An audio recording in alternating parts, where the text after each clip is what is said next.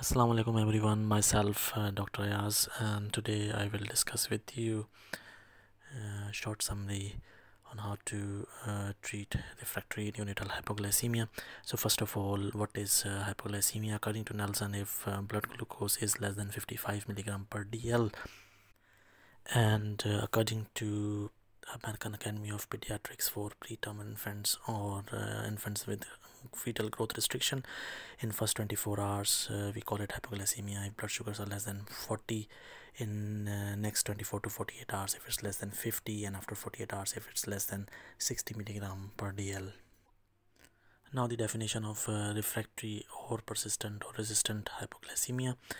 If neonate is hypoglycemic for more than 3 days despite treatment, or if neonatal glucose requirement is more than 10 milligram per kg per minute.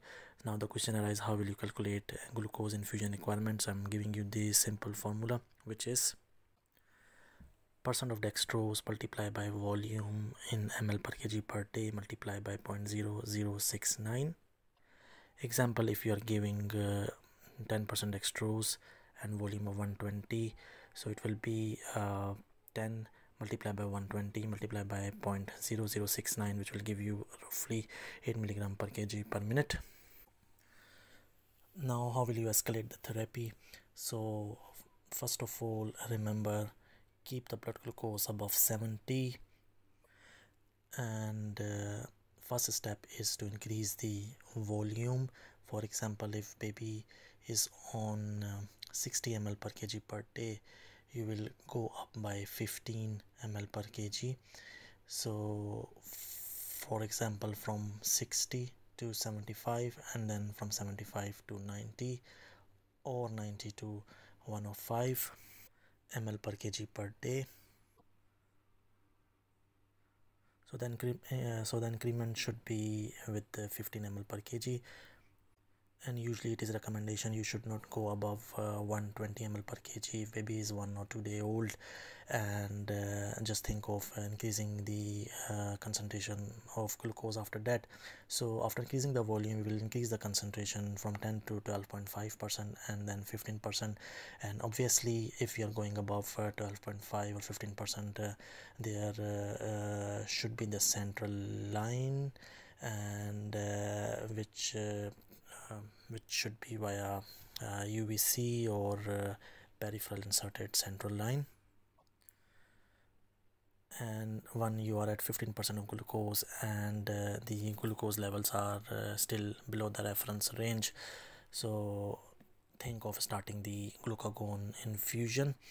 As diazoxide plus chlorothiazide, it will take 24 to 48 hours to work. So first step will be to increase the volume, then increase the concentration up to 15%, then you can start the glucagon infusion. And if still levels are not maintained, you can think of increasing the concentration up to 18.5 or 20%, because you can't increase the volume if you are increasing the volume and you are also starting the planning to start the diazoxide. So there will be fluid retention. So you are now on high concentration of glucose infusion, and you started the glucagon as well, but still levels are not maintained. Then you will add diazoxide plus chlorothiazide as well. And the recommendation are you should go for echo first before starting the diazoxide, as it is associated with persistent pulmonary hypertension, and other side effects are fluid retention and edema.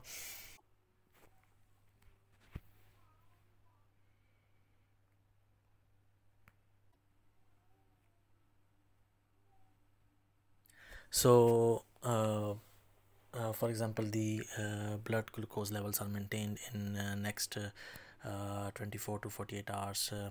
So now how will you de-escalate the therapy? So first of all, after discussion with metabolic endocrine team, obviously try to discontinue the diazoxide chlorothiazide first, and then try to reduce the volume to less than 150, and after that stop the glucagon, and after that you will decrease the concentration, for example from 15% to 12.5 and then 10%.